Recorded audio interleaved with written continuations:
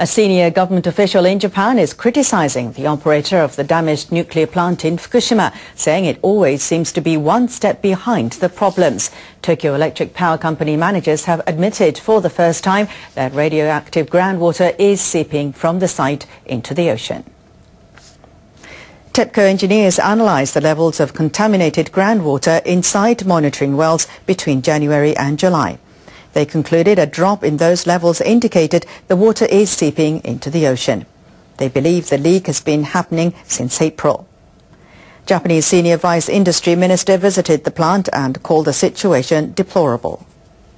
TEPCO's actions seem too slow and don't live up to our expectations. The manager of Fukushima Daiichi admits they could have done better.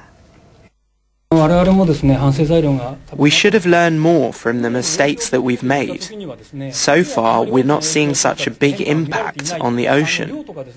We'll have to analyze more to understand the scale of the leakage. In tonight's Green Report, the operator of Japan's crippled Fukushima nuclear power plant admitted for the first time today that radioactively contaminated groundwater from the plant has leaked out into the ocean. Earlier this month, TEPCO, the operator of the Daiichi nuclear power plant in Fukushima, said the groundwater samples taken at that crippled plant show very high levels of cesium-134, a cancer-causing radioactive element. Despite those readings, TEPCO had maintained that the toxic groundwater was likely contained to the immediate area and had not spread. In an effort to calm concerns, TEPCO also said today that while contaminated water had indeed flowed into the ocean, seawater data have showed no abnormal rise in the levels of radioactivity. This startling news comes just a day after the Japanese people went to the polls and handed Prime Minister Shinzo Abe's pro-nuclear party a large victory in Japan's upper house. But in light of this new information, let's hope that the Japanese government finally wakes up and realizes that their people and the world can't afford another nuclear disaster. It's time to end nuclear power worldwide now. Crews at the plant are trying to prevent further leaks. They're injecting chemicals into the soil to solidify it. They're working to create two walls that would be about 14 meters deep and 90 meters long. The walls would be back-to-back and separate the facility from the ocean. TEPCO officials say the level of radiation in the area is as high as 200 microsieverts per hour. 5 hours of exposure is equivalent to the annual allowable limit for humans. Crews are wearing protective clothing to guard against the radiation. They do most of the work at night to avoid heat stroke. Officials say the work is scheduled to finish before the middle of next month.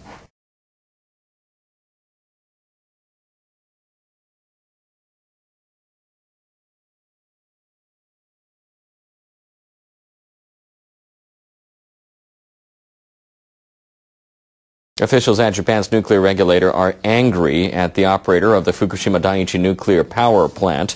They say the utility was too slow to find ways to stop contaminated groundwater from seeping into the ocean. Highly radioactive substances have been detected in the plant's monitoring wells near the Pacific Ocean since May. Tokyo Electric Power Company admitted for the first time on Monday that tainted water is leaking into the ocean. TEPCO reached the conclusion after analyzing water levels in the wells and comparing them with tide levels. The Nuclear Regulation Authority says TEPCO took too long to act. The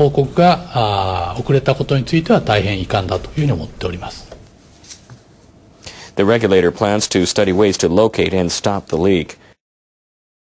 Fishermen are angry at the operators of the Fukushima nuclear power plant. Tokyo Electric Power Company has admitted that contaminated underground water is seeping into the ocean. About 100 fishermen attended a private briefing session by TEPCO. Officials from the utility reportedly said the spread of contamination is limited. They also explained their plan to build walls along the coast to prevent tainted water from leaking into the ocean. Some fishermen reportedly said TEPCO officials may have deliberately concealed the information. Others say they cannot trust the firm. I've lost hope. I feel nothing but anger. The fishermen are also worried about the impact on their plans to resume fishing on a trial basis in September. The head of a local fisheries cooperative said the announcement is a serious blow. A TEPCO official expressed his sympathy. The issue of the contaminated water is a real concern for the fishermen. I can't apologize enough. Nitsuma also said TEPCO will take a series of measures to try to rectify the situation.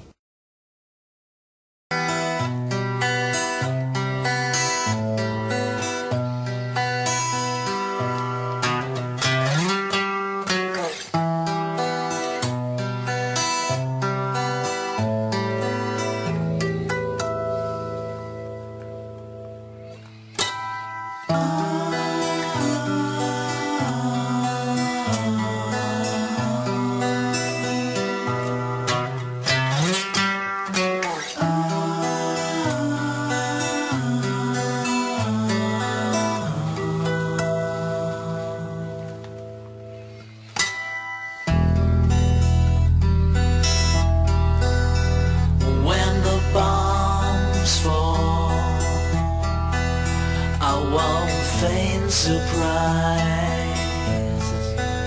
it won't come as a shock, 'cause I never believe their lies. When the bombs fall, and they could fall any time, they're gonna end it all for a third of mankind.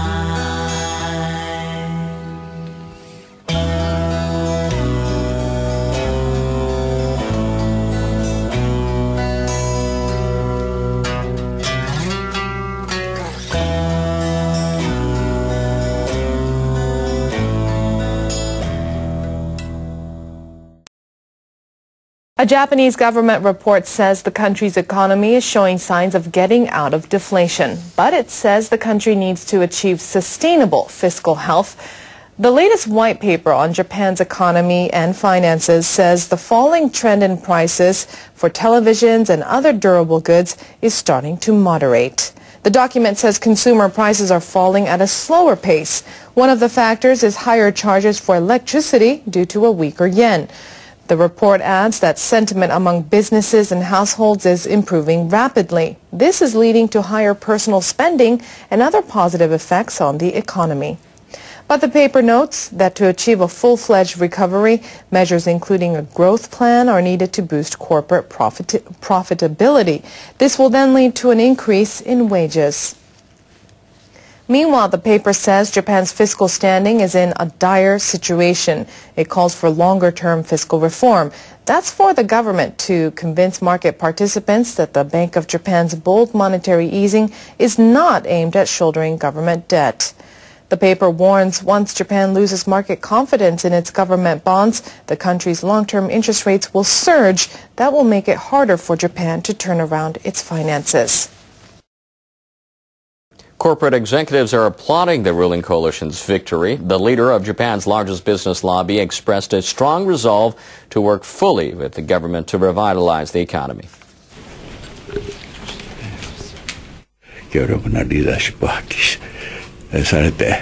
We expect the Prime Minister to show strong leadership in pulling the nation out of deflation and to swiftly implement all means necessary to energize the economy.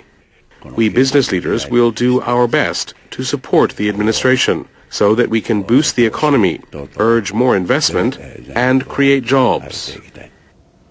The Keidanden chairman urged the administration to proceed with key policy goals, including its growth strategy and bold deregulation. Yonekuda also called on the government to push for fiscal reform and free trade deals, including the Trans-Pacific Partnership Framework. You set the spark, you stoke the fire, and then you act surprised when the flames go up, when the barn comes down right there before your eyes. Oh, the tools that you manipulate are more powerful each day. and they will overcome you. They'll crush you and take from you all the marrow and the sinew of your ideology. But don't get upset, don't be like that. It's your own damn fault that your flock is ready to fight. It is too late to turn around, turn them all to salt. No, your monsters come to life. Oh,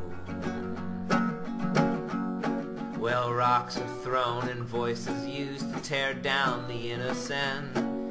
People will die with ideas cast in rebar, stoked cement. Oh, the words you shout has moved the herd to break free from their cage, to drop bombs on all the weaklings, retching, melting, reeking of the forfeit, tired teachings of your ideology. But don't get upset, you can't be like that, 'cause it's your damn fault that your flock is ready to fight. It is too late to turn around, to turn them all to salt.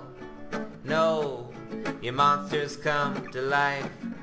Oh, don't get upset, don't be like that. It's your own damn fault, yeah, that your flock is ready to fight. It is too late to turn. Engineers from Japanese firms are showcasing their latest green technology at a fair in Beijing. They hope their products will help people in China fight air pollution. A Tokyo-based company is introducing an additive for fuel used in trucks and generators. It increases the efficiency of engines. The additive could cut the emission of minute pollutants called PM2.5 by more than half. Another Japanese company is offering an easy-to-use PM2.5 monitor. The company says the device could help schools and businesses take precautions. Japanese technology could be applied in China. It will be very helpful in taking care of our environment here. Smog blanketed Beijing and other Chinese cities earlier this year. Factories and cars emit PM2.5, which can cause asthma and bronchitis. Another day of being sick. Another day. I hope that I feel better tomorrow. I hope that I get better soon.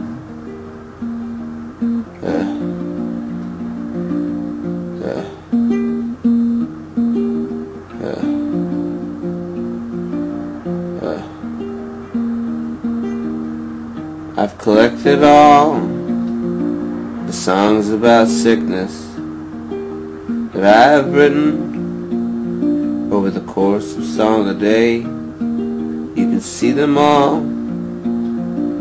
Sometimes I get sick, but I still write my song a day.